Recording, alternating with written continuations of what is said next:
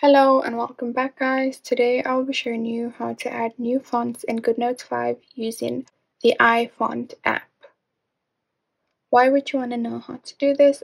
Well, maybe you want to use a font that's not available in GoodNotes 5. So I'll be showing you how to add a font in GoodNotes 5 today using the iFont app. Check out the video description as I'll try and leave written instructions there. So let's get started. Make sure you have the iFont app installed, and now I'm just going to go into it. And the next thing you do is you tap on the tab that says Font Finder over here. And this will open up different font finders. So I'm going to tap on darfont.com. It's a font finder that I have. And from here you can basically choose any font you want. You can also search for a font. So all I'm going to do now is download this font over here by tapping download here.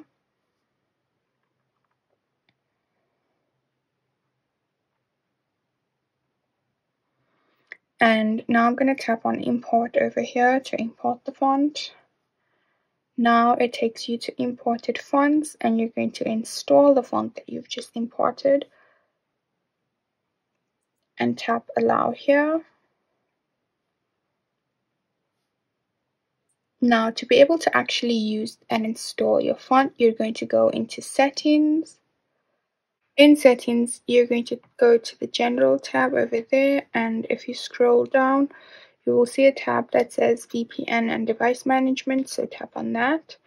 And now tap on the new font that has been added. So if I tap on that, then tap on install over there to install it. And you're going to need to add your password to do this.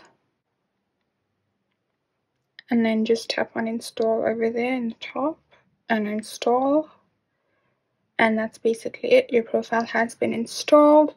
And the next time you go into your GoodNotes app, you will be able to use this font. So there you have it, guys. If you wanted to know how to add new fonts in GoodNotes 5 using the iFont app, this is the easiest way I know how. And if you know of another way, then leave a comment below and make sure to subscribe for more videos.